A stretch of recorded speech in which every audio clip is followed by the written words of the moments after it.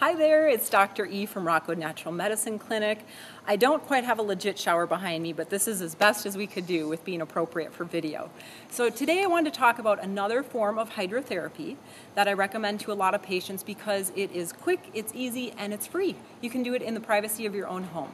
This can be done every single time that you shower. Just get in the habit. Basically, it's just changing the water from hot to cold, which in Arizona, obviously, it doesn't always get cold in the summertime, but we work with what we have. So what I recommend is starting with hot water for, I never time it, but let's say about a minute.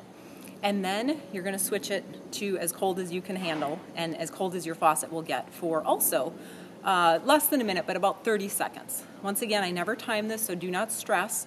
You're just going to go with the natural rhythm of your shower. So what I recommend during the cold phase is maybe like a body scrub. So it distracts you and invigorates you and passes the time.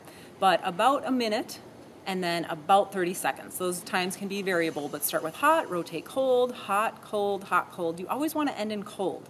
And what I also recommend is for people with any adrenal issues, the adrenal glands sit on top of your kidneys. So in this region, and anybody with low energy, adrenal fatigue, adrenal exhaustion, which is basically the entire American population, right?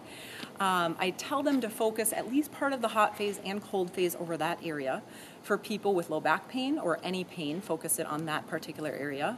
For people with cardiovascular issues, focus on this particular area. So there's ways that you can make it specific to you. Otherwise, just turn that water back and forth. It will be invigorating, especially when you end in cold, and then get off and do that dry towel phase. Thank you, and any questions, let us know at 480-767-7119.